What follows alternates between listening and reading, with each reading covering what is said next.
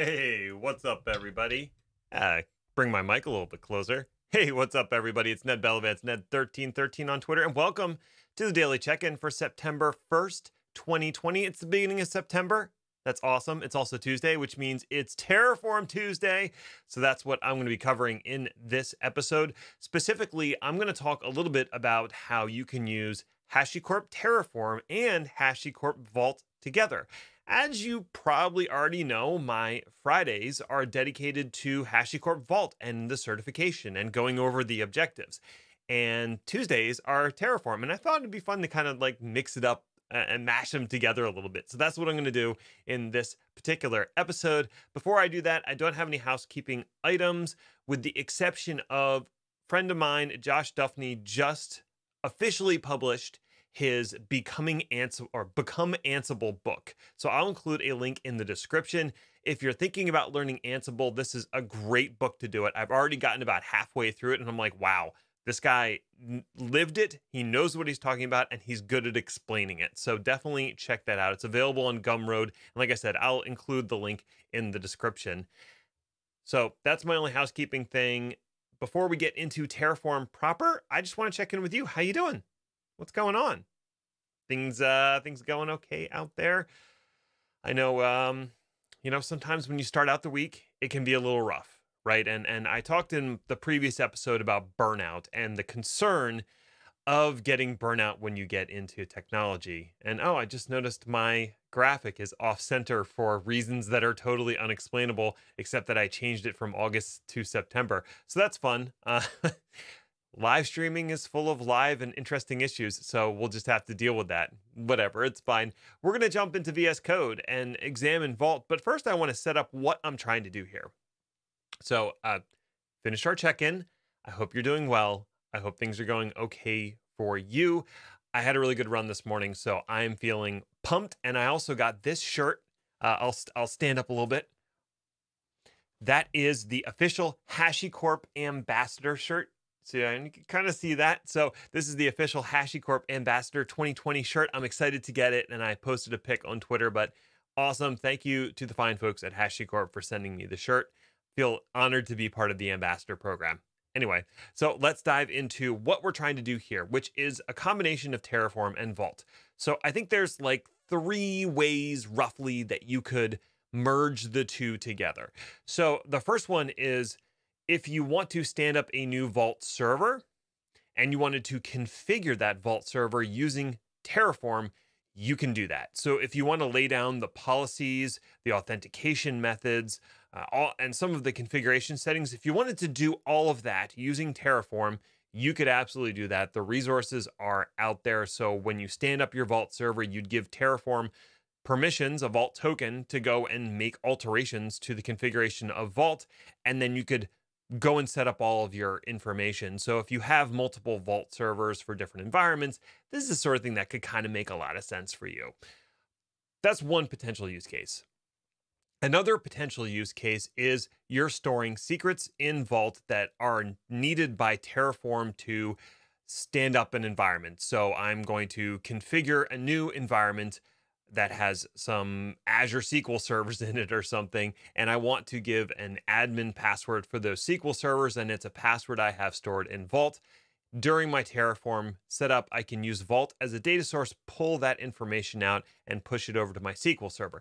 The downside to that is, once you've pulled a secret out of Vault and it's part of the Terraform state, that value is now stored in Terraform state. So you have to be very protective of your Terraform state.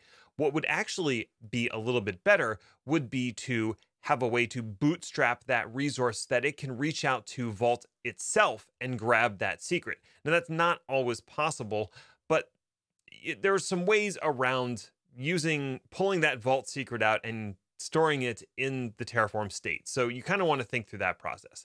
The third way, and this one makes a lot of sense to me, is dynamically creating credentials for Terraform to be used against whatever cloud provider is part of your configuration. So let's think of, I'm running something in AWS and I have a CI/CD pipeline and I want Terraform to spin up in a container, get some short-lived credentials for AWS, go through the CI process with whatever my configuration is, and then when it's done, those credentials disappear after 10 minutes or 20 minutes or whatever. And Vault can manage that whole process through a specific credential type, which is something that I find pretty interesting. So to put all these pieces together, I put together a quick demo of how this would actually work. So let's bounce over to VS Code. There we go. And hopefully everything, you can see everything in the screen, looks good. All right, so this is Terraform Tuesdays. And like I've said before, all of this code is available on my GitHub account in the repository called Terraform Tuesday. So if you wanted to follow along, you could absolutely do that. Basically, what I've done here is first you have to stand up and configure Vault, and then you have to run the Terraform configuration. So it's in two pieces. So in this first piece here, if you don't already have the AWS CLI, you're going to need that. And then you have to configure your main profile to run these commands. And it's going to need to be able to create a user and policies within your AWS account. So you'll need appropriate permissions for that. But basically what we're doing is we're configuring the AWS secrets engine on Vault to be able to dynamically create credentials that would be used by Terraform, let's say.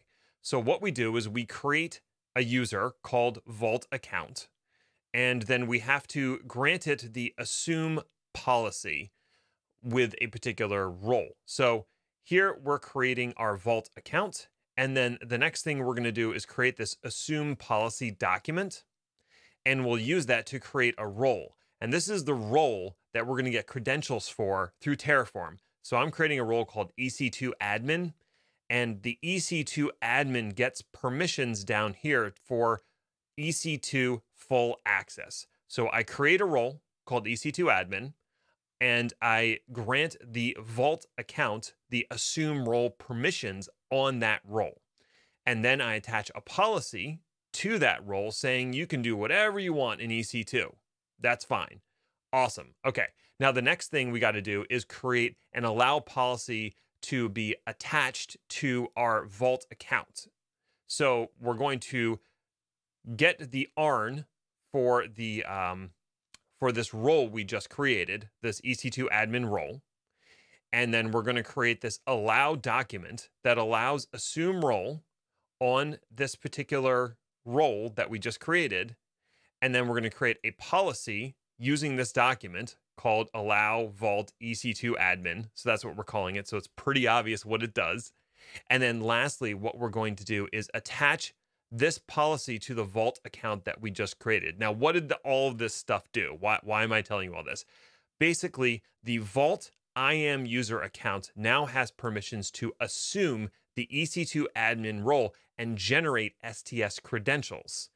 That's what Vault's going to be doing and giving those credentials to Terraform so Terraform can do something, but those credentials can be very short-lived, 20 minutes, 10 minutes, just so Terraform can do what it does, and then those credentials are no longer valid. They expire on the AWS side.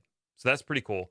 Then the last thing we need to do is get the access key and break it into the key and the secret access key, because we're going to need those to configure the AWS secrets engine on Vault to use this AWS account. All right. Now I have started up Vault in a separate terminal down here. So it's up and running, and this is just a dev instance of the Vault server. So if you just run vault server -dev, it'll stand this up. And then you have to export the Vault address. We're going to be using that as an environment variable. And we're going to export the root token using the environment variable Vault token. That way you actually don't have to run Vault login, because it's going to use those two values for any Vault commands that you run. Now we're going to run through configuring our AWS secrets engine by running Vault secrets enable AWS. And then we're going to write the account that we're using, the Vault account, to the configuration information for that secrets engine. And then we're going to create a role on the Vault side that corresponds to that EC2 admin role. And the credential type is assumed role. So it's going to give us back some STS credentials. And then I'm also going to throw a secret in the secrets engine, in the key value secrets engine to show that we can retrieve that through Terraform as well. So that's everything on the Vault side. I know it's a lot of information. I went through it a little fast, but you can step through step by going through the example. Here's what's going on the Terraform side. So I do have to tell it where this AWS backend is with a variable, and the default is AWS. If you put it at a different path, you just change this path. You don't have to include secret /. It's just whatever the path is for that secrets engine. And then the name of the role we want to get credentials for. It's EC2 admin, but if you change that, you can just specify something different with the variable. For the provider for Vault, we don't have to specify anything because the information it needs, the Vault address and the Vault token for access, both of those are included in our environment variables. So it knows to check for Vault_ADDR and Vault_token in our environment variables. For data, we're going to retrieve the value of that secret we put in the key value store. So we're going to just tell it what path to get that secret on. And then we're going to ask for AWS access credentials. And for that, we have to tell it where the backend is, which role we're using, and what type of credential it's retrieving, which is going to be STS, which corresponds to assumed role, which sounds a little confusing. But the actual command in Vault, when you're getting that credential, is vault write /AWS/STS and the role name, I think. So that's why it needs to know the type. And then we're just going to output this information to the screen. So let's go back to the main window, and I can just do Terraform init to initialize this. It'll download the provider for HashiCorp Vault. And now I can run Terraform apply. I can use words, auto approve. So it'll automatically do all this. Go ahead and hit that. And it'll go out and let me just expand this a little bit. You can see here's the one secret that it pulled back out of Vault. And here's my Vault AWS access credentials, which I'll revoke as soon as this is over. So, you know, whatever, they're fine. So that is an example of how you would go about dynamically generating AWS credentials for your Terraform run using Vault to secure those credentials. And then those credentials, the ones I generated, those are good for an hour, but I can revoke them immediately through Vault or through Terraform destroy.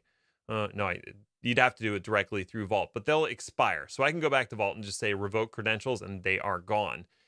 So that's how you might go about using Vault with Terraform, kind of like a peanut butter and jelly situation. So I've shown how to integrate Terraform with console in a separate episode, and now I'm doing Terraform and Vault. So I feel like I probably should do one Terraform and Nomad just to round it all out, but I need to learn more about Nomad before I do that. So that'll do it for Terraform Tuesday. Thank you so much for watching.